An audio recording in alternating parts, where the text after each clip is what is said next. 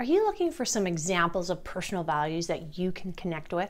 Well, in today's video, I'm going to share with you some examples of personal values that you can start thinking about.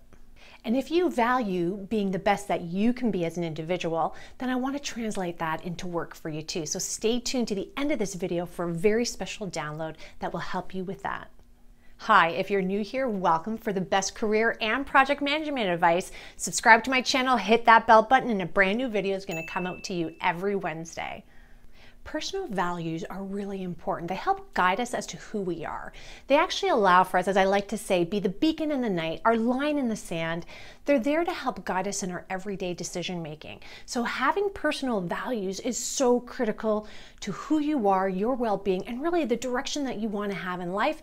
And do you feel comfortable with every decision that you're making? So really looking at personal values is key. What I'm about to share with you is really a short list of personal values. This by no way is an exhaustive list. There are so many things that you can consider. I just really want to give you some guidance and direction as to where you want to go. And if this really excites you about really examining your personal values, I have some other cool things for you. You can check out my video here on how to create some core values. I also have another video, which is really cool, and that is how to create your own personal life vision statement, something that is really important and is connected to having core values. Personal value number one, authenticity. This is a beautiful one. Talk about it being true to who you are. You don't have to play a part for anybody. Just understand who you are and be true to that. Don't worry about judgments from other people or judgments that you give yourself. Really be authentic.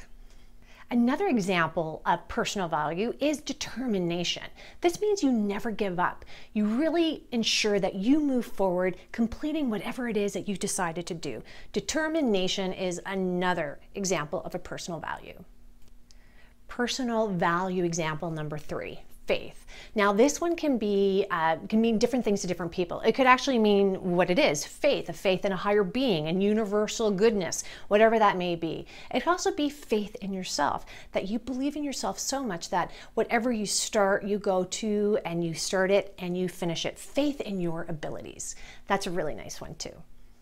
Personal value number four, honesty.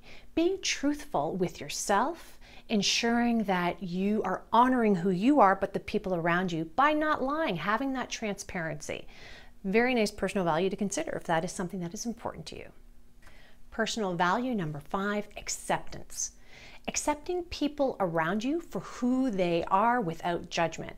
Also acceptance of yourself, acceptance of the situation, letting go. It's very interesting because you can define this one in many ways depending on what's really important to you from the standpoint of acceptance.